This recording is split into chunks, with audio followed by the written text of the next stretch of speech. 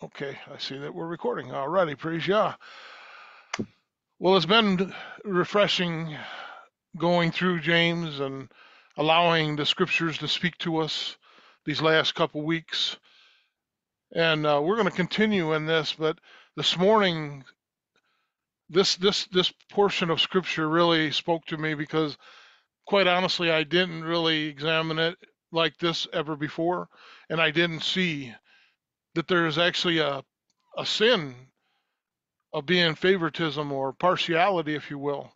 And it really is an interesting subject, and I look forward to our discussion afterwards because I'm curious how many of you really understood that being showing partiality or favoritism is actually a sin. So, praise Yah. Let's go ahead and begin. So today we're diving into James 2, verses 1 through 13. It's a passage that challenges us on the nature of the true Amunah and the treatment of others within the believing community. See, James is writing to believers who profess Amunah in Yahusha, but sometimes fall short in showing that Amunah through our actions. In this passage, James confronts the sin of partiality or favoritism, and it calls us to live out our Amunah by loving others as ourselves and as Mashiach does. So let's read James 2, verses 1 through 13, and explore its meaning alongside other scriptures that echo this call for impartial love. Where it says, "My brothers and sisters, believers in our glorious Master Yahusha HaMashiach, must not show partiality. Suppose a man comes into your meeting wearing a gold ring and fine clothes, and a poor man in filthy old clothes also comes in. And if you show special attention to the man wearing fine clothes and say, 'Here's a good seat for you,' but you say to the poor man, 'You stand there or you sit on the floor by my feet,' you have not discriminated among yourselves and become judges with evil thoughts." Now, ponder that for a minute because, I know all of us may have been guilty of this at some point. But do we show partiality or favoritism just by the outward appearance of people? Do we feel it's more awkward to, somebody that's homeless or is not, is poor, if you will? Do you treat them differently? See, James begins with a direct command. Believers in our glorious Master Yahusha HaMashiach must not show partiality or favoritism. So partiality in this context is the preferential treatment based on external appearances, like wealth or status or influence. See, the underlying issue with partiality is that it judges others based on superficial measures rather than on their value as people made in Yahuwah's image. Partiality is the Greek word, the Strong's 4382, prosoplemesia, which refers to the act of showing favoritism or partiality, particularly in judgment or treatment of others. It implies making decisions or forming opinions based on external appearances or social status rather than on merit or justice.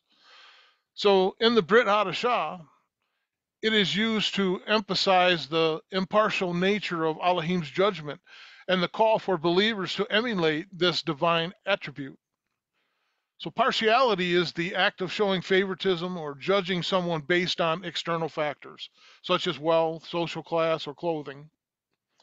1 Samuel 16:7 says, Yahuwah does not look at the things people look at. People look at the outward appearance, but Yahuwah looks at the heart. Yahuwah sees the value within each person, and as his followers, we're called to see people through his eyes. So when we treat people differently based on appearance, we fall into a worldly way of judging rather than a Mashiach way of loving. See, James goes on to show the inconsistency of partiality with the values of Yahuwah's kingdom.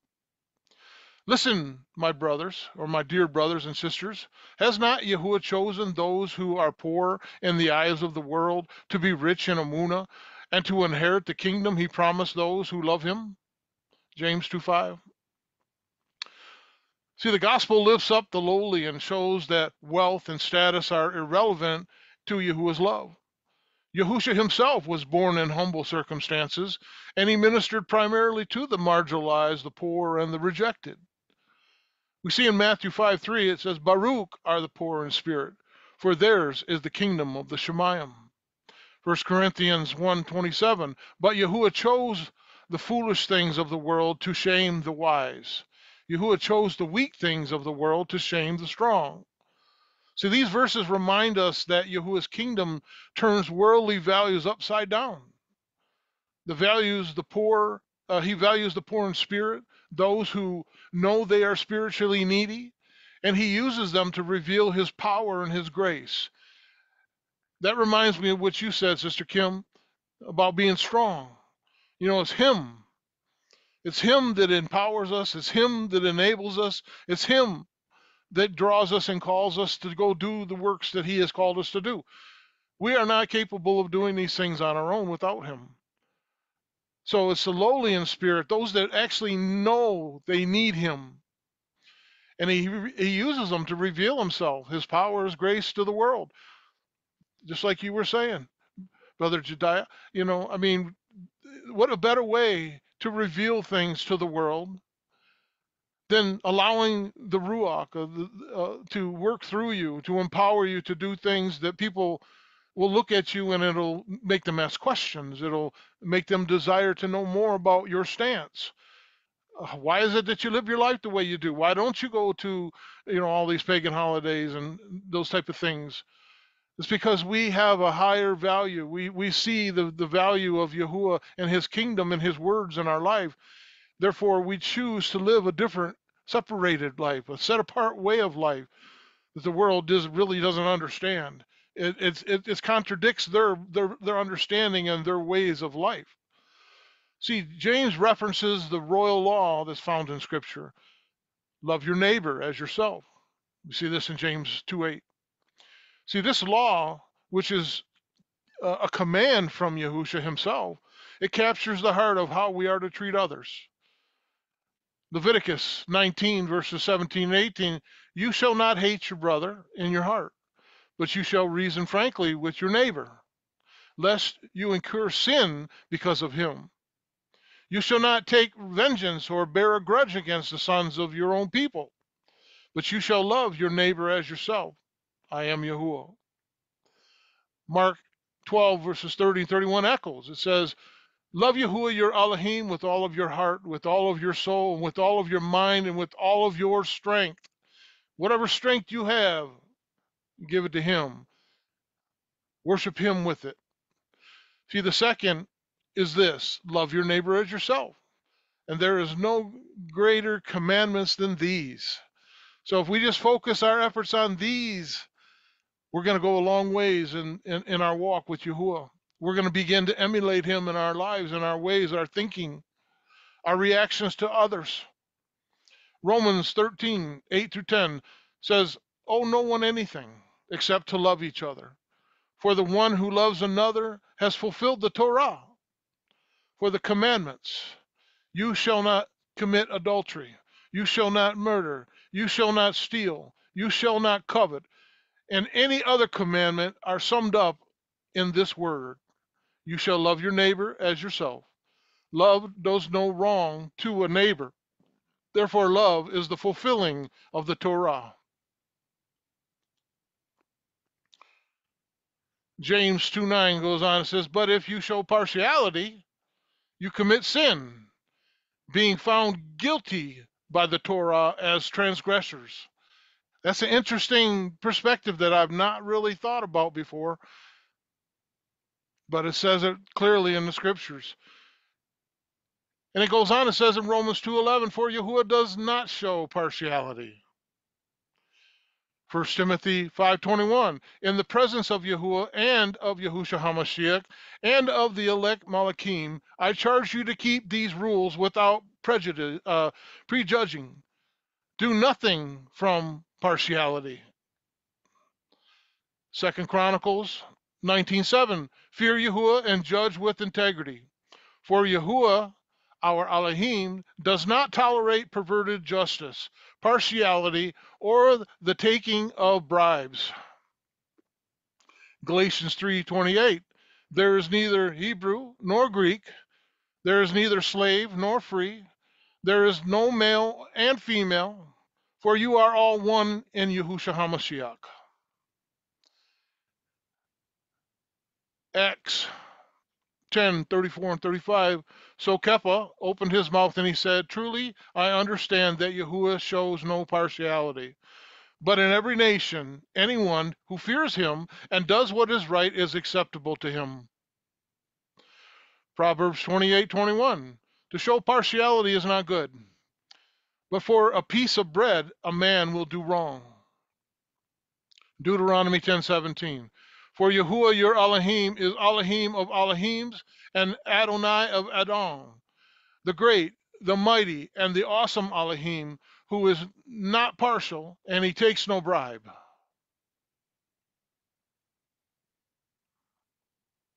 Leviticus 19:15 says, you shall do no injustice in court.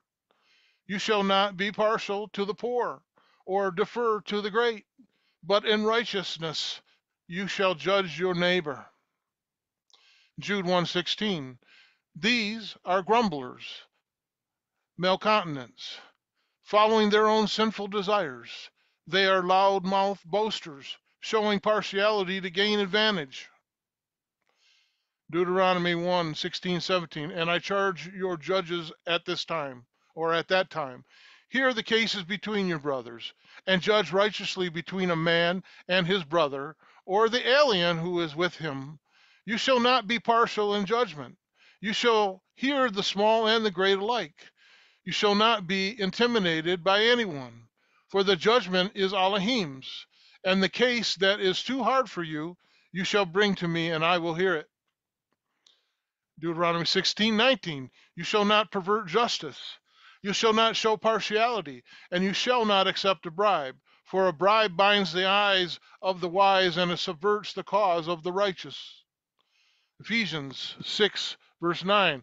Masters, do the same to them, and stop your threatening, knowing that he who is both their master and yours is in the Shemayim, and that there is no partiality with him.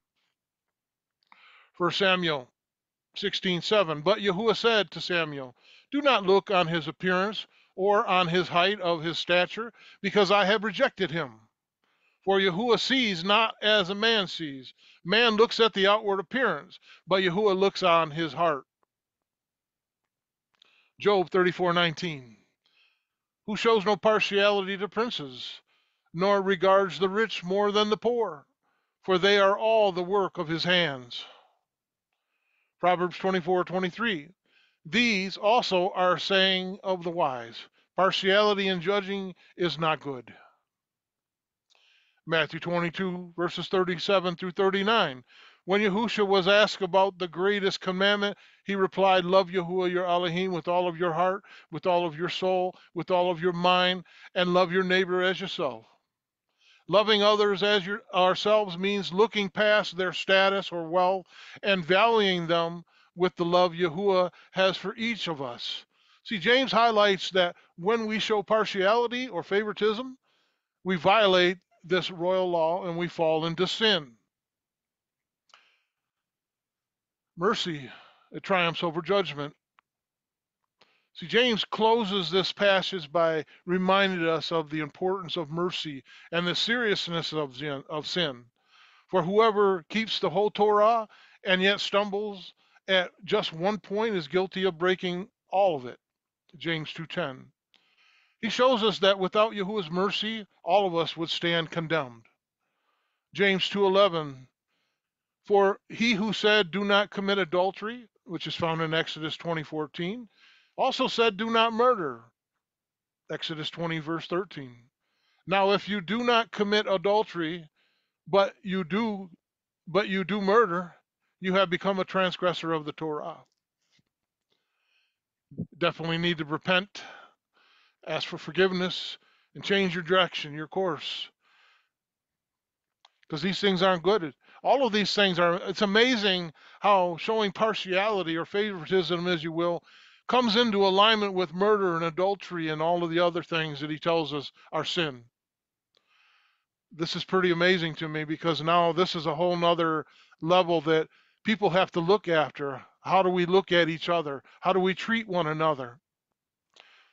This is going to make us much better in our walk with Yahuah, because we're going to be emulating his love for others and doing as his word says, or not doing. See, Matthew 7:1-2, do not judge, or you too will be judged. For in the same way that you judge others, you will be judged.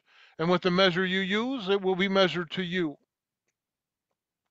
Micah 6:8, he has shown you, O mortal, what is good. And what does Yahuah require of you? To act justly, and to love mercy, and to walk humbly with your Elohim? See, James' words resonate with Yahusha's teaching on mercy. See, we are called not to condemn or to judge others, but to extend mercy as we have received it. Mercy is at the heart of Yahuah's character. He calls us to reflect his mercy by treating others with dignity and compassion. So we need to examine our hearts for favoritism. We should prayerfully examine our attitudes towards others, asking Yahuah to reveal any bias or preferences that lead to partiality. Live out the royal law. Let's ask Yahuah for the grace to love our neighbors as ourselves. Whether they're rich or they're poor, everyone has value in Yahuah's eyes. We need to reflect on Yahuah's mercy. So as people who have received Yahuah's mercy, we should extend that same mercy to others. Let us be known as people who judge with compassion and not condemnation. See, James calls us to an Amunah that reflects Mashiach's love, free from partiality, rooted in Yahuah's kingdom values and overflowing with mercy. Let's invite Yahuah to shape our hearts so that we can love others as he does. And may our lives reflect an Amunah that truly honors him.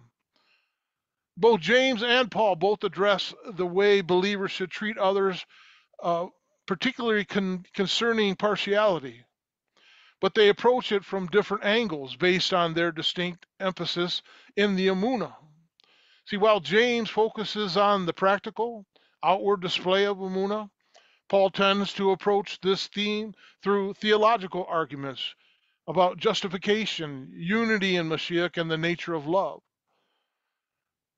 So let's kind of look at how James deals with this versus how Paul explains how we should deal with this. We see in James 2:1-13 that James is concerned with the way believers act towards one another, specifically within the community of Amunah. For James, Amunah is only genuine when it manifests in actions that align with Yahuah's values, like loving others without partiality. James addresses partiality as a contradiction to the royal law of loving one's neighbor as oneself. See, this teaching reflects his focus on the ethical implications of Amunah, especially in how we treat the marginalized, the poor, and those with less societal status. See, James implies that partiality is not just wrong, but is incompatible with true Amunah. To him, a living Amunah will be one that naturally expresses itself in just actions. James doesn't delve deeply into theological explanations or justifications, but rather urges believers to evaluate the authenticity of their Amunah based on how they treat others. And this is a good barometer for us to examine how we look at others, how we treat each other. You know, it's important that we do this so that we can recognize where we may be coming up short. Where Paul, unity in Mashiach as the basis for equality. See, Paul, on the other hand, addresses the subject of equality in several places, focusing on the unity and the inclusion brought about through Mashiach. For Paul, we are all to value other believers because we are one in Mashiach. In Galatians 3:28, he writes, there is neither Hebrew nor Gentile, neither slave nor free, nor is there male and female, for you are all one in Yahushua HaMashiach. See, Paul emphasizes that in Mashiach, societal distinctions are nullified because everyone shares equal access to Yahuwah and equal standing in the kingdom.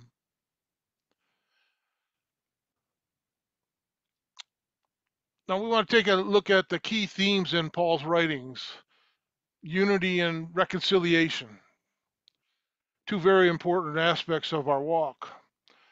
See, Paul emphasizes that Mashiach's death and resurrections create a new family where all barriers, social, economic, and ethnic, are broken down.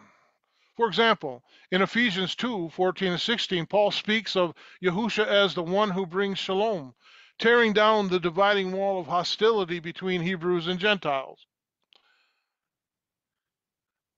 That goes back to how we treat each other and how people view us as we're living our lives out being set apart. You know, this is where it brings shalom into our lives, and it tears down that dividing wall that is prevalent in society today, big time. You know, but you know, it's interesting that he's not bringing a distinction between the Hebrews and the Gentiles, because if we all come to the belief and the knowledge of Yahushua HaMashiach is the Son of Yahuwah, then we are in unity. We are one in Yahushua, following after, you know, his directions, his guidance, the things that he outlined for us, that he walked out for us. And if they are walking, you know, meaning whether you're a Gentile or whether you're a Hebrew, however you see yourself being grafted in, because we all got to be grafted in to Jerusalem. You know, to be the Yisrael is not as it was of blood at one point. Even though blood is still important, there's still those that are, you know, of the bloodline of Yisrael. But Yahuwah is so gracious that he has opened a way. He's made a way for those outside of the bloodline to also be grafted in, to be part of Yisrael.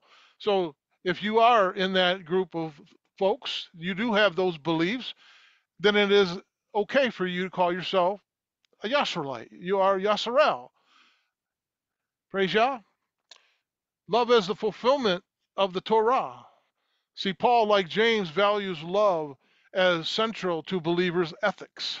In Romans 13:8-10, he writes, love is the fulfillment of the Torah, making it clear that loving one's neighbors is the core of true believers' behavior, leaving no room for partiality.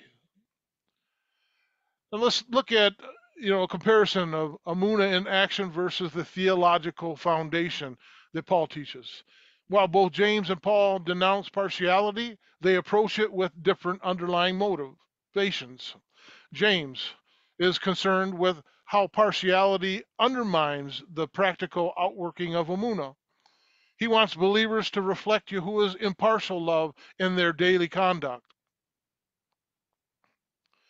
And he links the sin of partiality with the failure to live out the royal law, to love one's neighbor.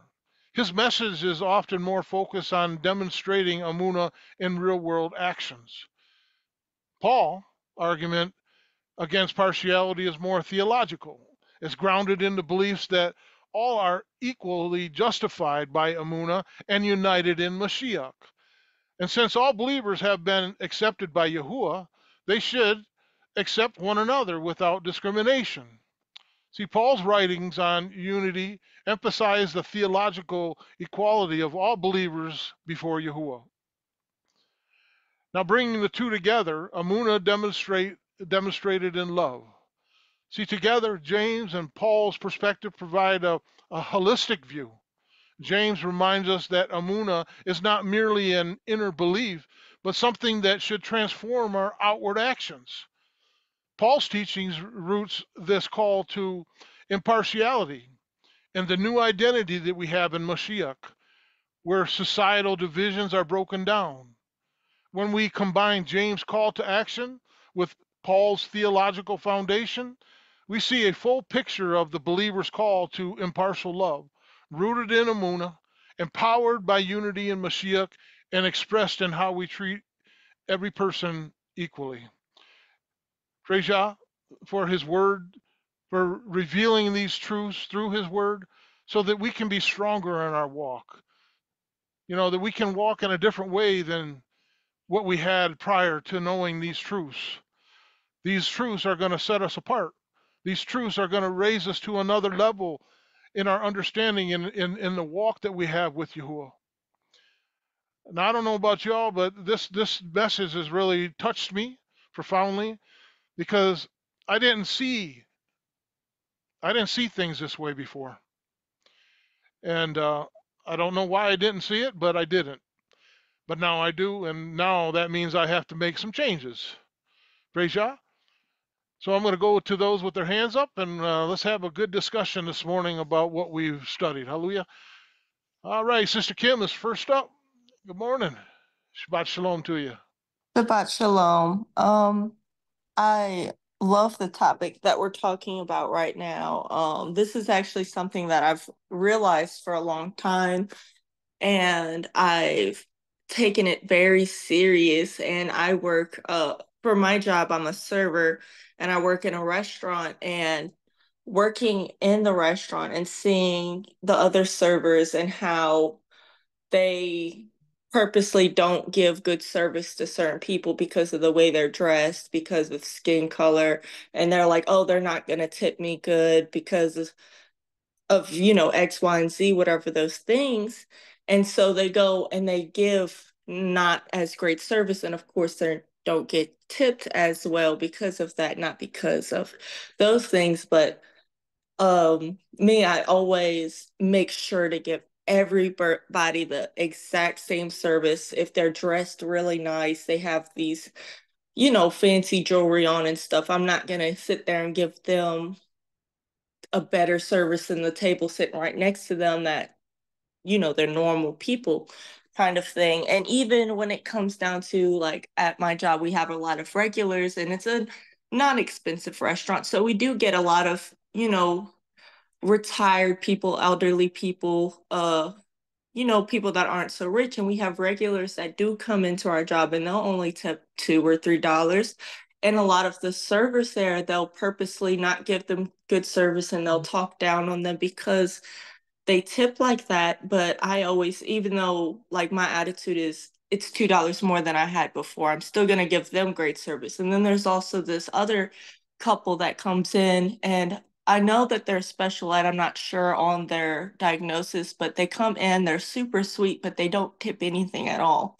And the other servers are very rude and mean to them. Like, I've seen them actually throw their plate down onto their table because they're upset they had to serve them. And, I don't have the heart to sit there and give these people that bad service. They probably have no idea that that's what they're supposed to do in a restaurant. And so I still make sure to go out my way and be very kind to them, even though I know that, that's the way I'm making my living off of that tip. But I'm not going to sit there and be rude and mean to people because of certain things, such as, the way they're dressed, or their, whatever way they're discriminating like that. And I've also had many times as a server where I'm just, you're just serving tables. You can have conversations, but I'm not preaching to my tables or anything. That's something kind of technically not allowed to do while you're working. But I can't tell you how many times I've had tables stop me, and they'll ask me something along the lines like, are you saved? Do you believe? Are you Christian? Like, those kind of things.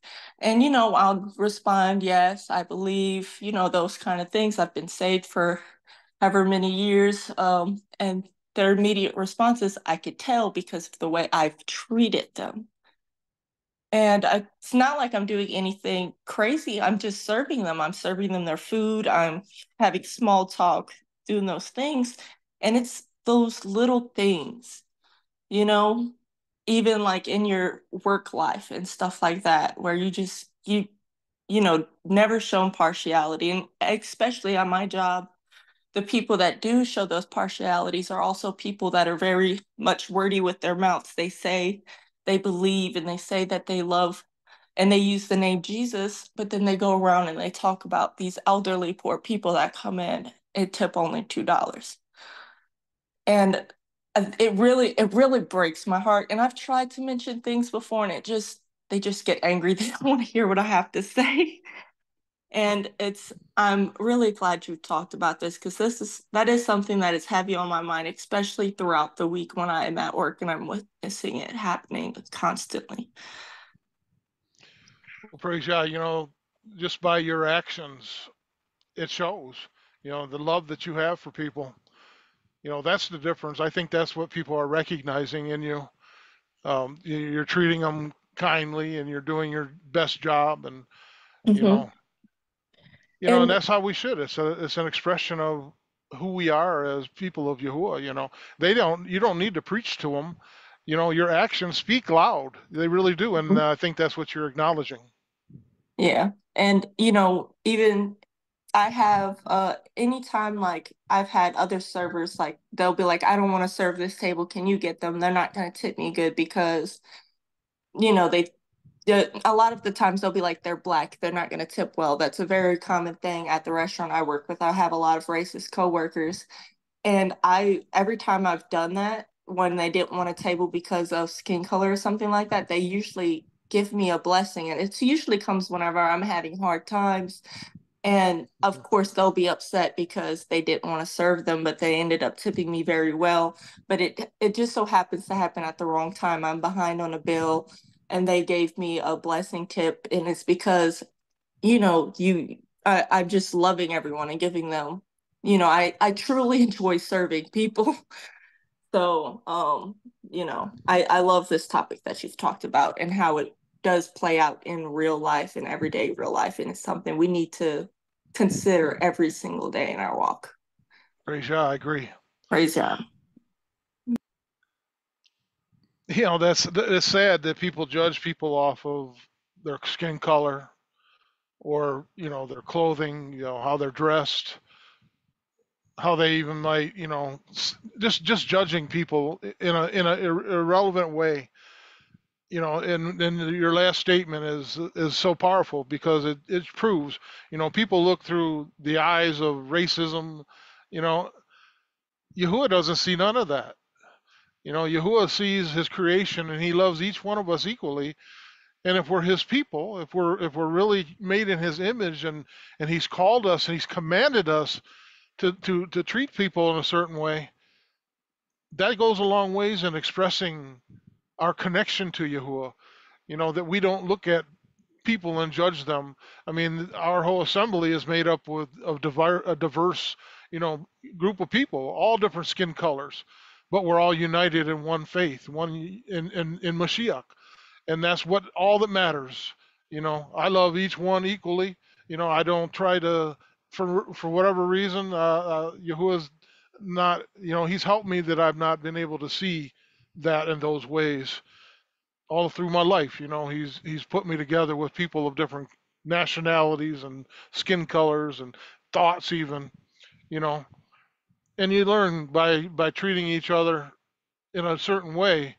It changes people's attitudes. It really does affect people. Somebody thinks they're going to be discriminated against and they're treated with kindness and respect. I think they might want to tip you a little bit more just because you did that right. So I appreciate you, sister. You know, these lessons are life changing. They really are. They make us look at and examine things differently than we've ever had before. Vic and Cindy, Shabbat Shalom.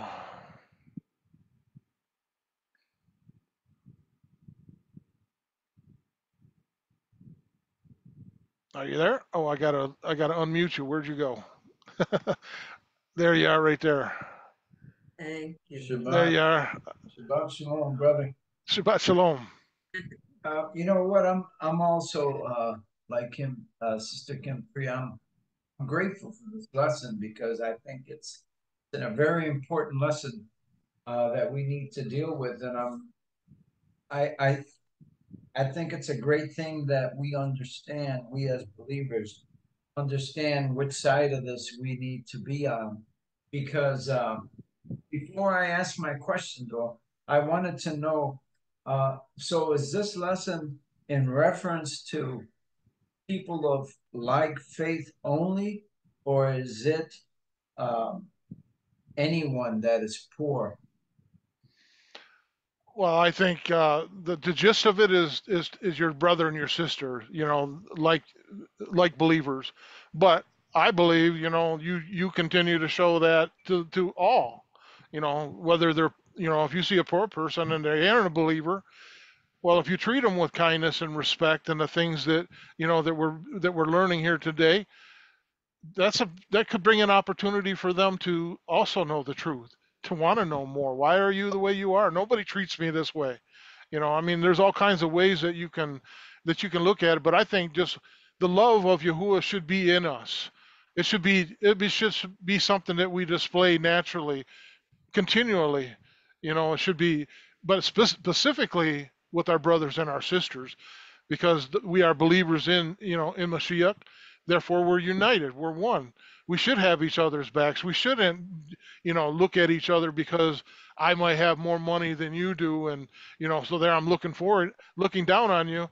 You're judging somebody off of parameters that really have no merit in Yahuwah's kingdom, because he doesn't look at your wealth or your riches or your clothing and all that type of stuff. It doesn't matter to him you know so I believe the answer to your question is we should always be displaying loving our neighbors, but particularly our brothers and sisters. I'm in total agreement with you, brother, because, um, you know, to me, when I read in scripture your neighbor, it doesn't specify whether that person is rich or poor uh, or even a faithful brother or sister. Uh, and to me, I've read where the lowest person in the world was created in the very image of the Most High. So, being that person created in the very image of the Most High, shouldn't matter whether they're rich or poor or ugly or pretty or whatever. So here's my main question, and I'm going to bring the curtain down uh, on the live reality that we're all living, because we read the word not just to be hearers, but to be doers. And there's something going on right now, which is classic uh, in this principle, the spiritual principle of having respect of persons. And that is the poor immigrant that's coming, running away from their own country, fearing death, and coming to this country because they've heard that we're a country of freedoms and liberties nobody else has. They're looking for a better place to live. They're looking for more opportunity. They want the same thing that we all want, that we all fight and hold on to so dearly. Uh, so to me, it's important that we as believers understand what side of this we're on, because this is live. This is happening as we speak. Um, should, or maybe the question should be, are these people also considered in the principle of being a respecter of persons? Because, and I'm not talking about the people that are coming that are evil and have evil thoughts and evil plans, and they want to kill, murder, or rape. I'm not talking about these type of people. God has his judgment for them also. I'm talking about the decent people that have families and are seeking to have a better life.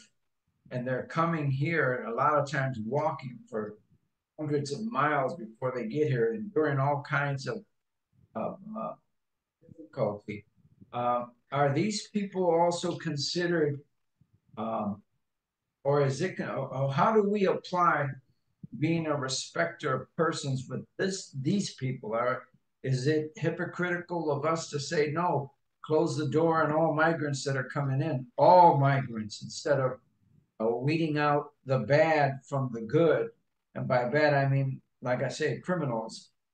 Yeah, criminals have their place and should be kept in their place, um, but the decent people that are families and coming here for a better life aren't aren't we being hypocritical as believers in saying no? Close the gates on all minorities. We have too many minorities, and isn't it also hypocritical of us as a nation, as a country, to set up excuses and reasons why we should close the door on them instead of making room for them and allowing them to enter in legally and allowing them to add to the tax base, et cetera, et cetera, et cetera.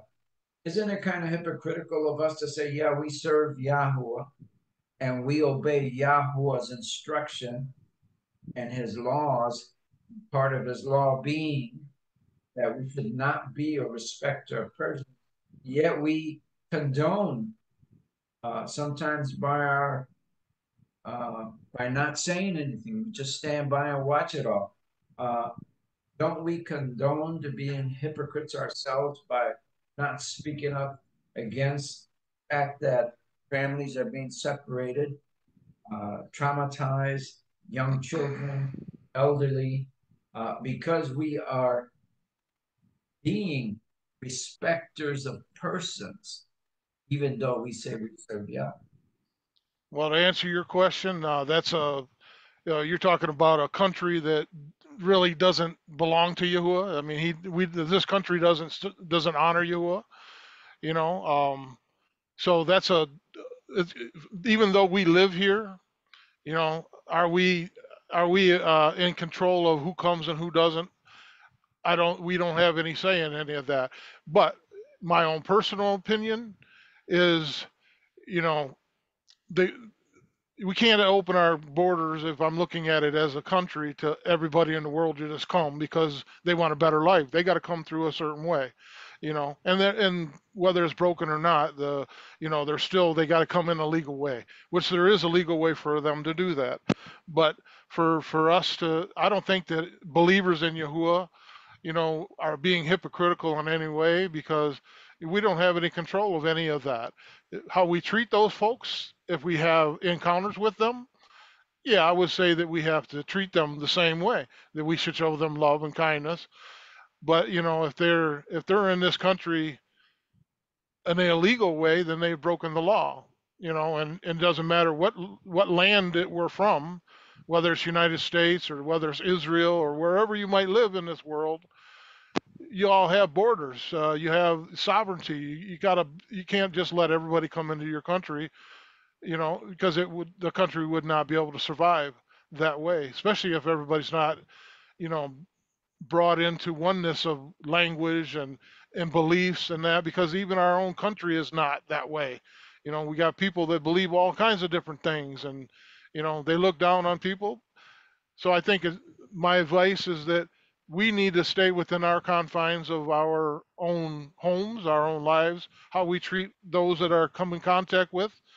But that's a difficult question to try to get into a worldly uh, way of trying to ask a question about that the country doesn't really see things the way that Yahuwah does. So we can only operate within our own confines of our own being and how we treat others. That's really all I can really say about that, other than giving you my personal opinion on it, which really doesn't really matter because it's not going to affect anything in this country. With the illegals, you know. Um, I guess I guess I'm being driven by specifically verse 9 where it says, "But if ye have respect to persons," doesn't say any condition. It says, "But if ye have respect to persons, commit sin." Uh, and it says, "And are convinced of the law as transgressors." That's what moved me to ask the question because uh, well, I think that the answer still comes to the same, is that you're in control of your actions, not the actions of your country that don't right, believe the same as you. So I still think it's the same. I'm not being a respecter of persons. I'm not showing favoritism to anyone because they're illegal or they're not, because that doesn't have any bearing on me. I can only treat those people in my life, those people I have in contact with.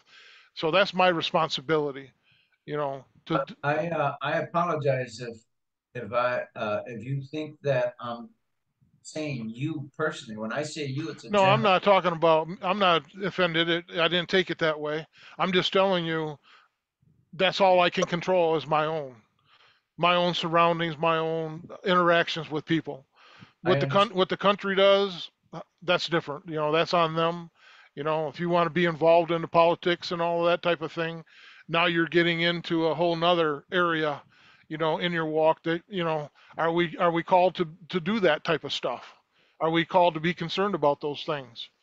You know, and I don't see scripture saying that. Our concern is our walk with Yahuah and Yahusha and our walk with each other and how we treat others that come into our lives to be an example to them. That's as far as I can really say, in regards to that.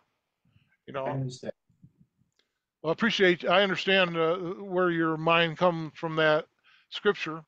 And it's a good question. It's just like, I think that, we can only control our own environment, our own atmosphere, those that we have in contact with and how we live our lives every day.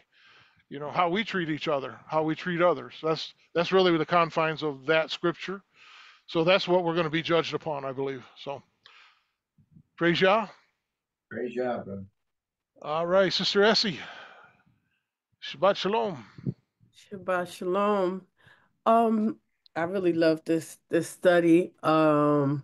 It also reminds me, I don't know if I'm going out of context, but it also reminds me of sometimes like we'll be a little partial to certain sins that people commit and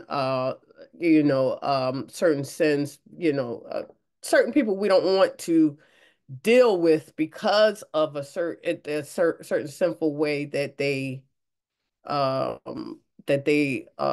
life that they're living. Like, it may be like a hierarchy, like you don't want to certain things that we allow in our lives, certain people we allow in our lives. Like we know that this person is a known person that is deceptive and steals and stuff like that, maybe a family member, but one family member may be homosexual, and we may find that sin as being a little more egregious than the person that is deceptive, and we may allow say, oh, I don't allow the homosexuality in my house and stuff. But at the same time, there's a person in your family that may be deceitful, but you still allow that person, in your house. You're a little more partial to that sinful lifestyle. And it kind of takes me there too, even though we know all sin is the same to Yahuah, all sin. And so if you're not going to accept, if you don't, if you're going to have the same standard for a person coming into your house that is homosexual, you kind of should have that same, you feel that same way about a person that is deceptive and a cheater, and you shouldn't allow any of that things in the confounds of your home.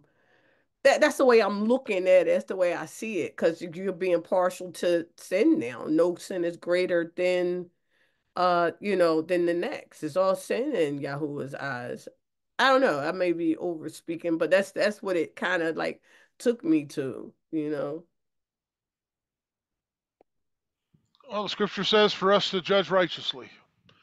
So, like you said, we have people, and having people in your lives that are known in that way, sometimes you can't avoid it. Sometimes they're part of your family, you know, uh, but you still have how you have to handle yourself, how you respond to that has to be has to be in righteousness. It has to be done in an appropriate manner in talking and in dealing with them.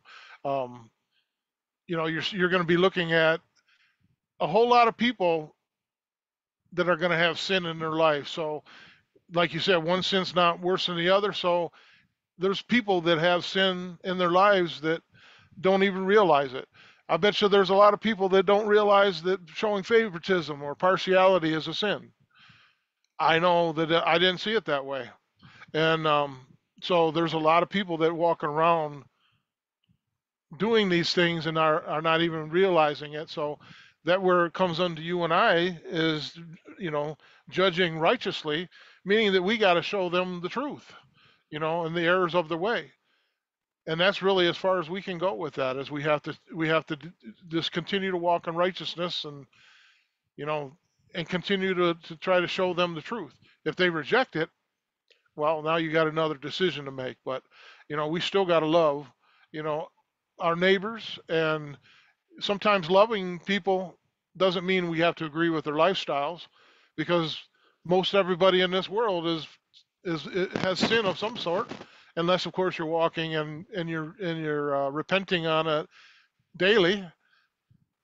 People in this world don't look at things that way. They're not looking at their sin in that light. So that's where you and I come in. That's where our voices need to be heard. And but we don't bring condemnation. You know, we bring truth to the matter, and what happens from there, let Yahuah do his work. So that's kind of how I see, you know, dealing with people that are in a state of sin.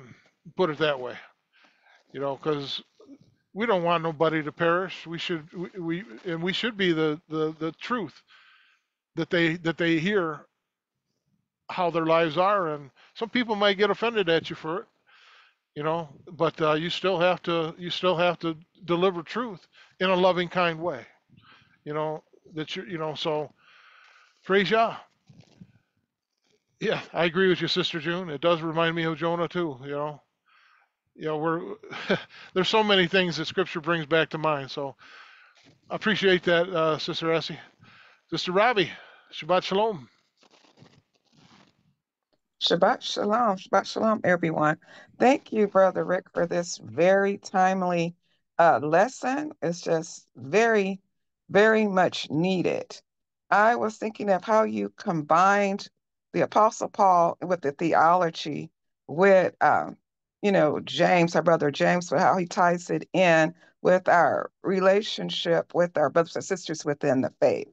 And it ties in very well because in the writings of Apostle Paul, he talks about how there's neither Jew nor, Greek or Hebrew nor Greek, and male or female or rich or poor, that in Yahushua Mashiach, we all are one.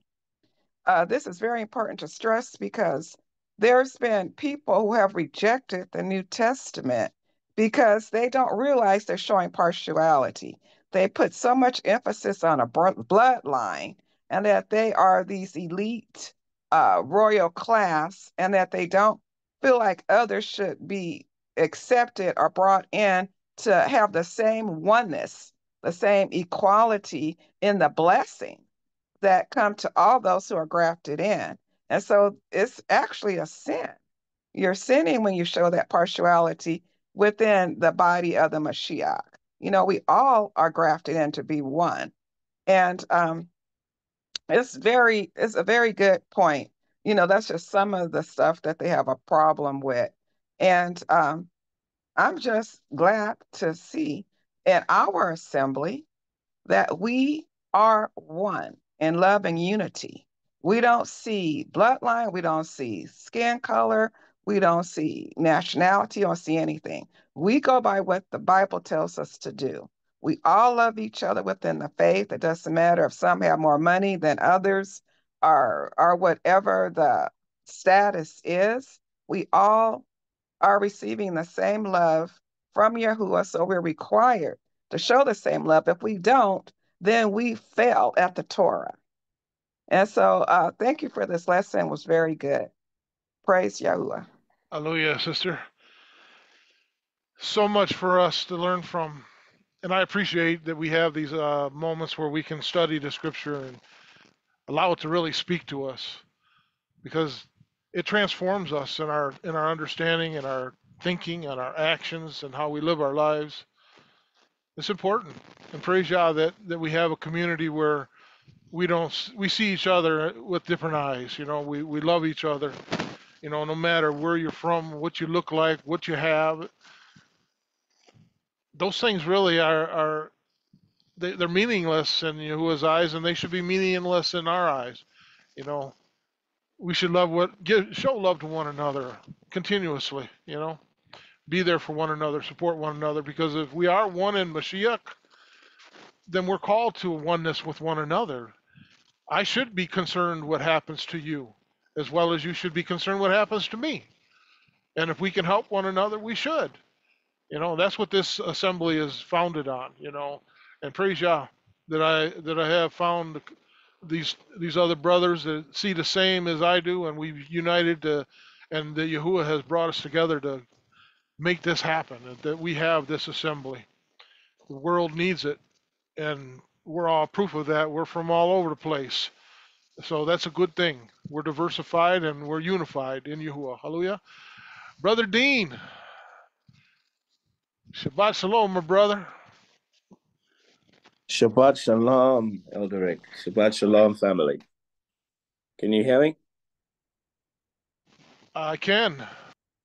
Shabbat Shalom, Shabbat Shalom. So a couple of things I wanted to say. One of the things that were mentioned earlier on, one of the sisters was speaking about this thing around saying, I am almost like embracing that I am weak, embracing weakness. And I think in Joshua 1:9, we are commanded to be strong, so that just makes me to believe that, what we say after the I am is very important. What we say after we say I am is very important, because we so easily can give room, to be weakened, when just by in disobedience, because it's a command that we be strong.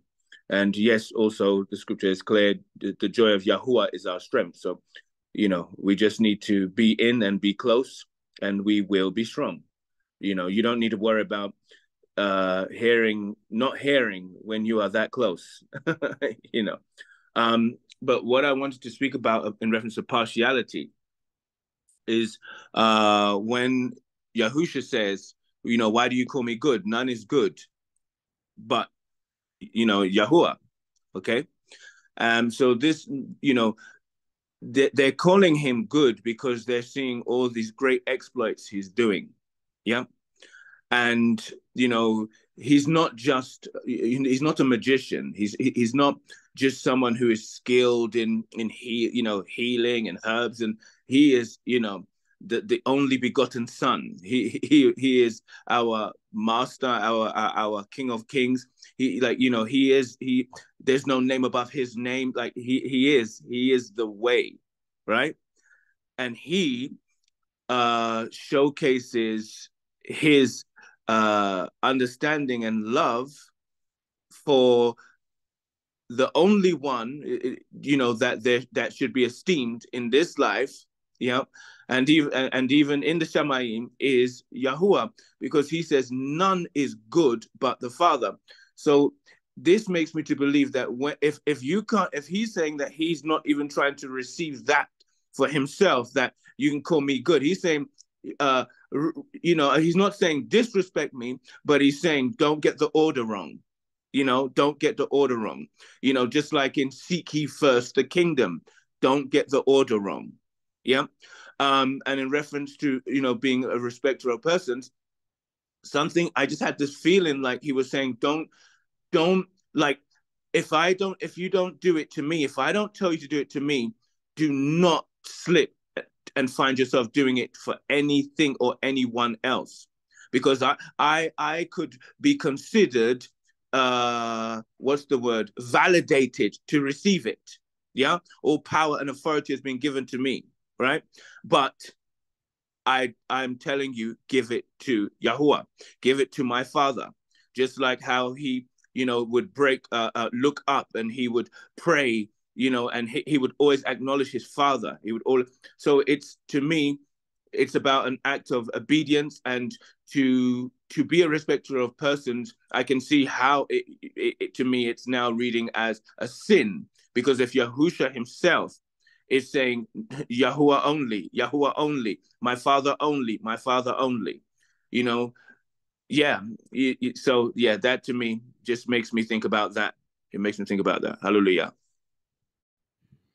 Most definitely. A lot of things for us to ponder, that we don't always have at the forefront of our minds. But there is some scriptures that talk about, our weakness. So, there is scriptures that will speak to our weakness, such as 2 Corinthians 12, verse 9 through 11. It says, "But he said to me, my grace is sufficient for you, for my power is made perfect in weakness. Therefore, I will boast all the more gladly about my weaknesses, so that the Mashiach's power may rest on me. This is why, for Mashiach's sake, I delight in weaknesses, in insults and in hardships, in persecutions and in difficulties, because I believe it gives the opportunity for us to receive the strength that is outside of us. If we can be weak, but in Him we are strong. He is our strength, and He's the one that strengthens us in our weaknesses. Let's see here. I think it's where is it? I was just looking at it. Anyways, there was. Oh, here it is. Romans 8:26 says, "Likewise, the Ruach helps us in our weakness." So we're going to be weak. We're going to have our moments of weak, but He does tell us to be strong. But I believe He's telling us that we have to be strong in Him. That we have to know where our strength comes from. And that's a foundation of our walk with here, is that we know that He's with us, and we can do all things through Mashiach. You know, who strengthens us, who's inside of us, who leads and guides our lives. So praise Yah, for our ability to trust in Him. Brother Charles, good morning, sir. Shabbat Shalom. Are you there, Brother Charles? Yeah. Shabbat Shalom. You All right. Shabbat Shalom, brother. Yeah. I'm seeing a couple of things. When it says something about when you are invited to a wedding, sit in the back and wait for the one who was who sit with the shame and take the Lord's place. But when you are invited, go sit down in the Lord's place, so that when you're invited comes he may say to you, friend, go up higher. So this kind of reminds me of us, but also Yahusha, because he came from a higher estate. He came down low. And when the Father, at a certain time, when it came time, Yahuah called him up. And he anointed him and brought him up to be in the front. Because he came down low. For him to come down low from that estate, ain't too many people gonna do this in this world, because they don't have that humbleness. But he had a mission. So it's just like with me. I see you, Brother Rod and Yadiel, and whoever else is supposed to be elders. Y'all invited to a debate or something. I'm gonna sit in the back seat. That ain't my place. I'll let y'all go up there. But when you call me up, then I'll come up, because I might have something to say that you all are not speaking on. So I take my low place in the back. I don't have no exaltation in my heart. So that's what I'm kind of thinking of. Also, Ecclesiastes 9. Wait, is it Ecclesiastes 9? Wait, no, yeah, it's Ecclesiastes 9. So I'm gonna read from I'm gonna try to be real quick. From 7 to 9. It says, "Go eat your bread with joy and drink your wine with a merry heart, for Elohim has already accepted your works. Let your garments always be white, and let your head lack no oil. Live joyfully with the wife whom you love all the days of your vain life, which he has given you under the sun. All your days of vanity, for that is your portion in life, and in the labor which you perform under the sun. Whatever your hand finds to do, do it with your might, for there is no work or device or knowledge or wisdom in the grave where you are going. So do it with all of your might and show no partiality in these faces. So that's one way I can see it in that way too. And another thing when it comes to the the immigrant thing, I've been trying to hold my peace so I can bring these things out to bring what I'm seeing for Deuteronomy. But for right now, there's a target board. Just everybody see a target board. There's different targets, and the main target is in the middle. It's a target right outside of the middle. Then it goes bigger and bigger. There's a main target in the middle, and that is spiritual Yahusha. The target on the outside, I don't want to say right now. I'll leave it at that. But when it comes to the immigrant thing, yes, we should love those who come from a different place, because Yahuah told us the same thing. For we were once strangers in a strange land. But at the same time, when these people are being brought over here, there's enemies brought over here, and there are genuine people trying to make a way. And I just want to say, this is a plan. Rather, Yahuah said it was already going to happen, or because he seen what was going to happen, he said it. These people, some of these things are happening because history is repeating itself, and also it's to cause chaos, because you have to look at it in that prospect, because that's exactly what's happening. And here in Chicago, the gangs are getting into it with the what's the names, but this is a plan because they are trying to cause chaos. So we have to look at it in the spiritual sense. I can't talk on it like you said, Brother Rick. It's a whole bunch of stuff that goes into this. But the target is spiritual Yasharal. On the outside is those who may become from the bloodline, and then those, all of us as a people. I can't explain it right now, but just know that Satan is targeting everybody, but he has his main target. But praise Yahweh, bro. But you know what? We have a main target too, that bullseye in the middle. And that's the Torah that gets us there. That's that bullseye we got to shoot for. We got to be aiming at it at least. And that's what makes us, Yasharel. That's what separates us and sets us apart. So keep shooting for the bullseye, brother. I know I am. And I got some help. Scripture helps me zero in. Praise Yah. Sister Christine, good Shabbat Shalom. Shabbat Shalom, Elder Rick, and everybody. I'm really thankful that this topic has come up, and please excuse me because I'm not a really good speaker. I have a lot of anxiety, so I might ramble. But I'm really glad that this topic has come up because I worked for a specific religious organization. So I ran a food bank / drop-in center. And it created quite a bit of confusion of what expectations are for us to do in regards to serving and not being judgmental. I really enjoyed the job, but it created, like I said, some confusion and fear. Because most of the majority of people that we were serving were, the very less fortunate, a lot of drug addicted. So it's not that I didn't enjoy that aspect. I had great compassion. It was a great struggle of what the expectation was to keep, let's say, my staff safe, volunteers safe, as well as myself. Because within the organization, there wasn't a lot of boundaries set. And being that it was run basically from board members, there wasn't really anybody to speak to. So it was just kind of what they had said, that was it. So I guess I've struggled after leaving because it became such a huge burden that I didn't know how to keep everybody safe, that I just kind of left. And I left feeling like I did a really bad job. So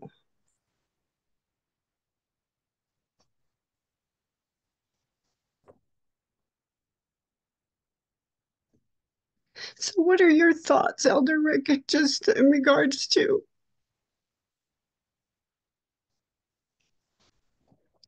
what is our expectation in that manner?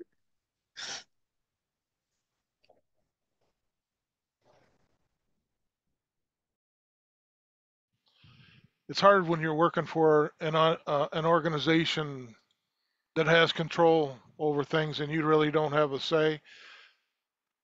And when you feel, I guess, out of control in that kind of sense, I can understand your feelings that you want to just kind of leave. And if you feel like you're called to do that, then maybe that's something you need to look into further to see if that's the door's open for something similar, where you do have the ability, somebody that can give you direction and guidance, and that you can share things with, because I'm sure that they're out there. But it's difficult when you feel a burden like that, and you don't really know what to do because you don't have authority to do what you feel like you should do. So that's a difficult situation to be in.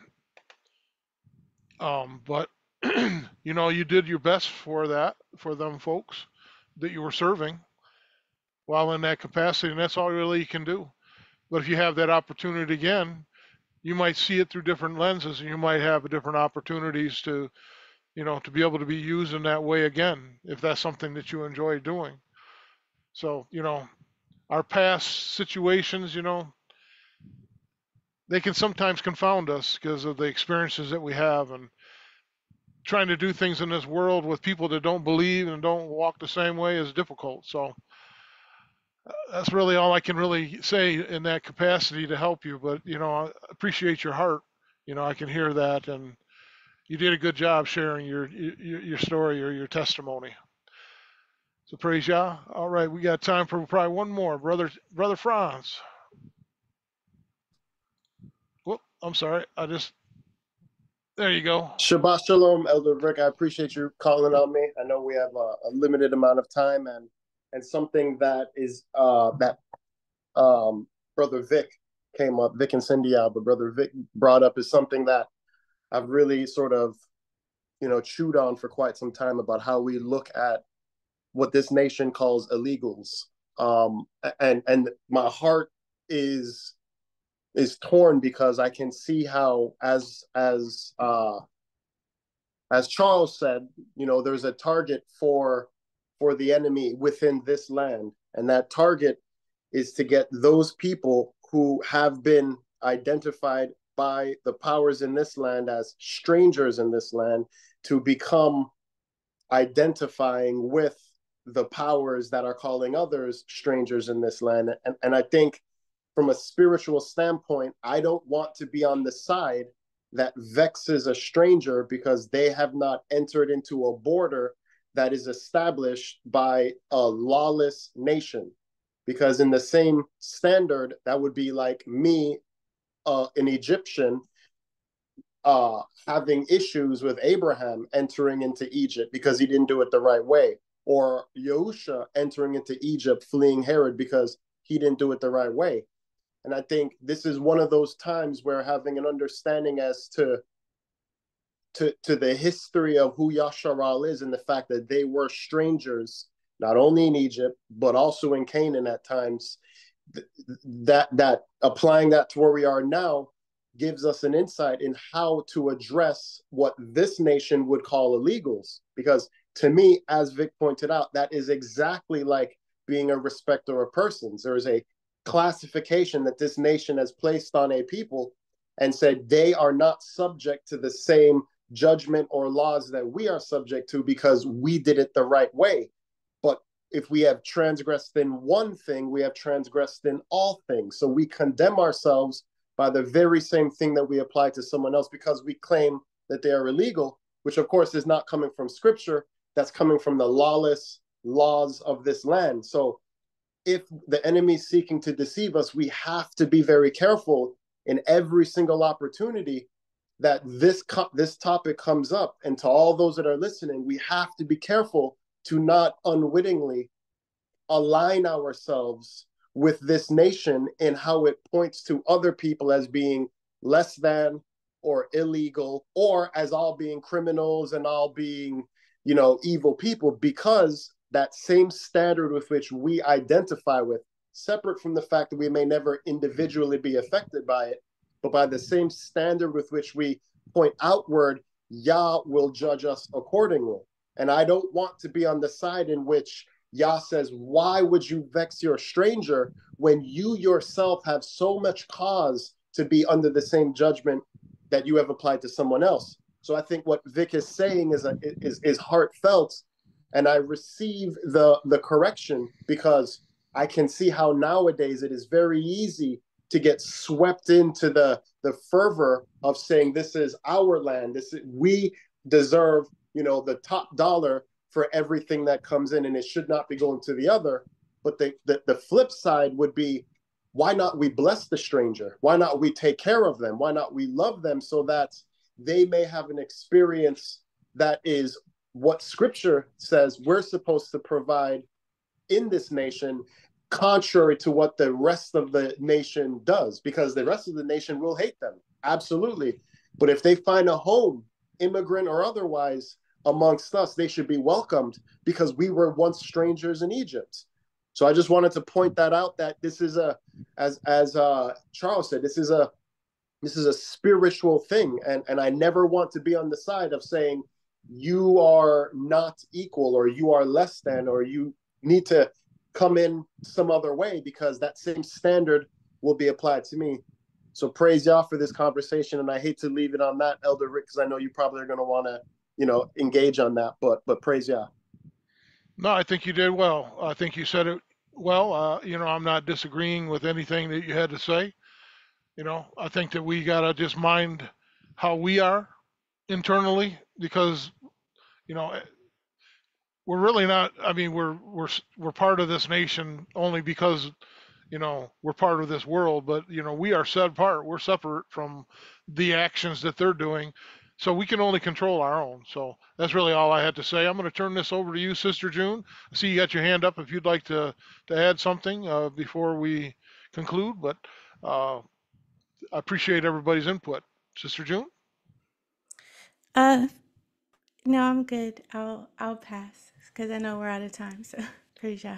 All righty. Well, who is doing the announcements today? Is that you, Sister Diane?